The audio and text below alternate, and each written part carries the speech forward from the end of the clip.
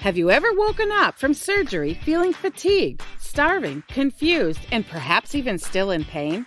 Oftentimes, this is a result of the food and liquid restrictions implemented by many healthcare facilities prior to your surgery, as well as the intravenous painkillers or opioids you are given to manage the discomfort.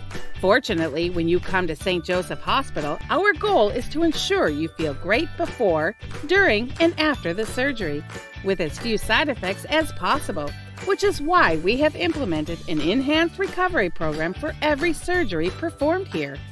The Enhanced Recovery Program at St. Joseph Hospital has quickly proven to minimize pain, expedite healing, and get you home sooner. For example, you've probably been told that you can't eat or drink anything for up to 12 hours before your surgery. Not at St. Joseph Hospital. In fact, we encourage our patients to drink clear liquids or even black coffee up to just 3 hours before surgery. You've also likely heard that even short courses of opioids can have long-term consequences. For this reason, instead of using intravenous opioids to manage your pain, we use a nerve block or epidural, which results in less pain, fewer side effects, and overall a positive surgical experience. Want to learn more?